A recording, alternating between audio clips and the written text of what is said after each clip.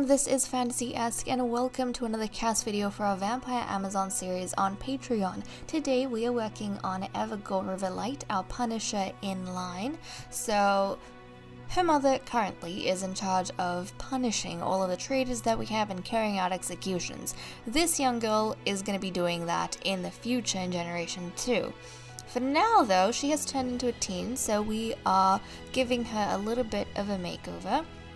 Now, since she is romantic and eco-loving, I thought that I would give her a bit more of a flirty sort of dress, which is ballroom sort of in style and a bit different to what the mermaids typically wear in Solani.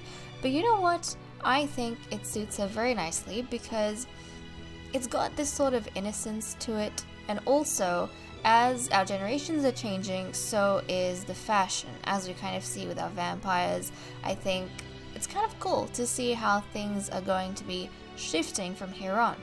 Now, Evagore's mother is a childish punisher in her everyday life when she's not trying to kill traitors, but I thought it was kind of nice to see that innocence carried on in Evagore, except in a bit more of a pure form, I guess. So I'm actually really excited to see how she's going to do in the future. Now, another thing is that I'm fairly sure our punishers have angel wings for their bloodline tattoos on their back. Now, you can't really see it with Lady Veronica just because she has long hair, but since Evagore's hair is up in a bun, we can see it a lot clearer.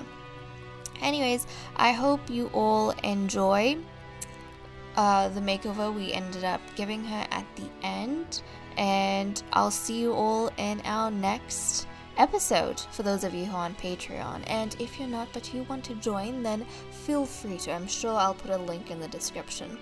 Okay guys, bye bye.